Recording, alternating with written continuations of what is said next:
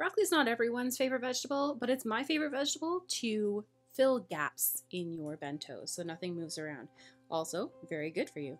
Today we're looking at 3 different ways that you can do broccoli so that it's tasty, easy to make, and fills that gap that you're looking to get rid of. Let's get started. Good morning. My name is Willow. I'm from You Need a Bento. Today we're talking about broccoli and how it can work as a really great space filler. A lot of people don't like broccoli because they've had it boiled forever and it's gross and mushy. We don't want any of that.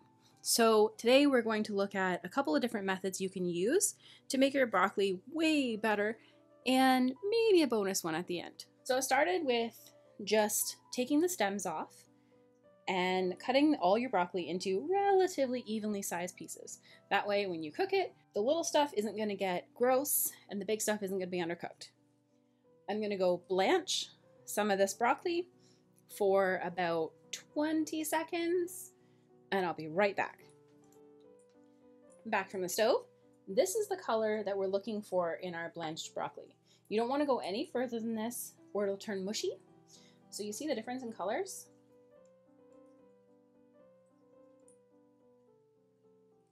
This is great with just a little bit of soy sauce, maybe some salt, if you genuinely like broccoli.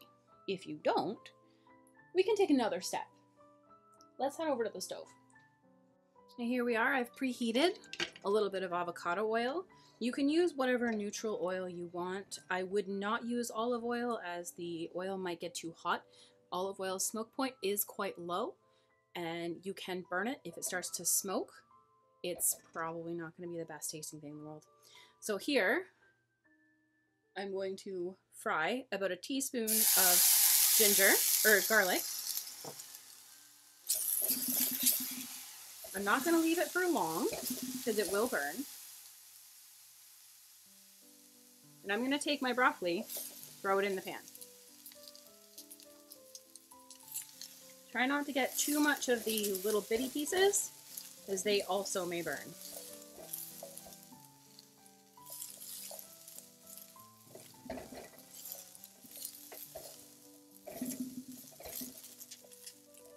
You can do this with either your steamed broccoli or with raw broccoli, depending on, do you like broccoli? I don't mind raw broccoli, and I'd prefer it to be undercooked than overcooked. So I usually use a raw broccoli, but you can do the steamed broccoli that we just made if you like.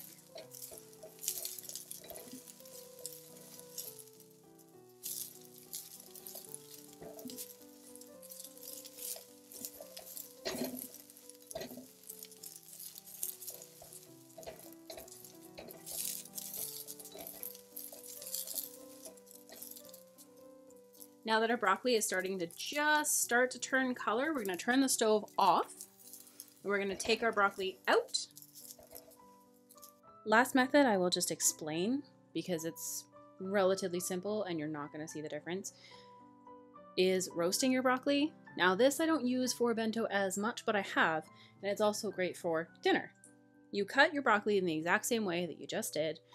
Put your oven on at 400, line a baking sheet with parchment paper, oil it, throw your vegetables on, toss them in the oil, salt, pepper, about 15 minutes, and the top should be just a little bit crispy.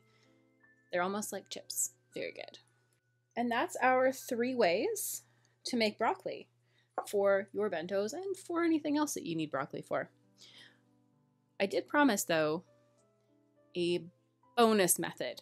This is going to have to be done in voiceover and picture format because it was deep fried by my partner and he didn't want to be filmed. I started with around 1/4 to 1/3 of a cup of onion chopped fairly roughly. I used around 1 cup of potato. That went into a pot with water, thyme, and a bay leaf to boil until the potatoes are soft. Mash them well. Use a little water if you have to. I usually use the boiling water from the potatoes. And mix in around 1/4 cup of raw broccoli chopped fairly small, salt, a tablespoon of Parmesan cheese, and an egg. Drop by tablespoon into a neutral oil. We used a peanut oil at 325 to 350. Each ball should only take 2 to 3 minutes because everything but the broccoli is already cooked. Thanks so much for watching. I hope you liked it, and I'll see you next week.